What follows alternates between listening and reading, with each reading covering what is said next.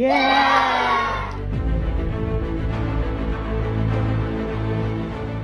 And then I have one more question. I didn't want to I had them in my brain. Can you feel your legs? Like if you hit it? So if I put a hat over my thighs, and I'll have you push on my left knee or my right knee. Left knee. Left knee. So I can feel the pressure, I just don't feel the pain.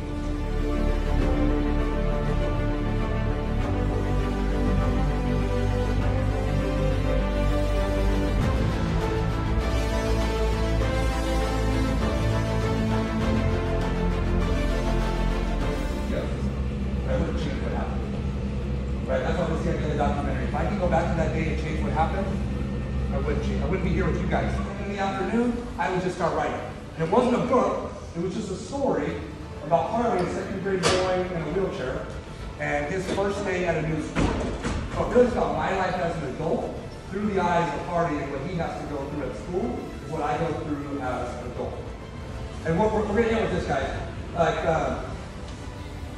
I'm a big believer of things happen for a reason, right? It's why we named the documentary Where I'm Supposed to Be. Like, this is where I'm supposed to be.